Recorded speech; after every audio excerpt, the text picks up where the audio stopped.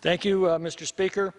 The National Park Service currently manages 11 units that provide medical services to park visitors, employees, and nearby residents, including Yosemite in my district, Yellowstone, Zion, the Grand Canyon, and Death Valley.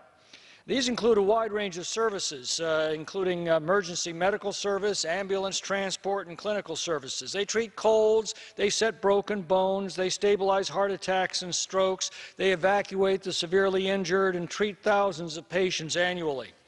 These national park units are typically located in remote areas, which means they are often the only option that patients have to receive timely medical care, especially in emergency situations. In the case of Yosemite, the medical clinics operated in the valley since 1929. Like other medical clinics at our national parks, it serves the park and concessionaire employees and their families and tens of thousands of daily park visitors.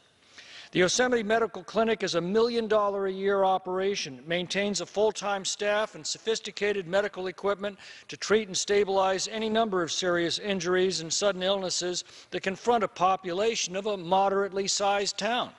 But here's the problem. Any other medical clinic would be able to use the fees it collects to finance its operations, to plan for amortizing equipment purchases and expansions, and to match its expenses to the revenues it generates. But not so our national park medical clinics. Under current law, the fees collected by our national park clinics must go directly to the national treasury, and the parks must then rely on annual appropriations to replace those funds, with no certainty they will return and no ability to plan long-term improvements. This bill changes all of that. It would establish a separate trust fund in the Treasury, still under the control of Congress, but dedicated to be returned to the clinics that generate these funds in the first place. H.R. 3607 will allow the National Park Service to retain these revenues to help offset the costs of providing medical services. It establishes a National Park Medical Services Fund at the Treasury. The fund will consist of fees collected for medical services provided to persons and units of the National Park System and through other donations.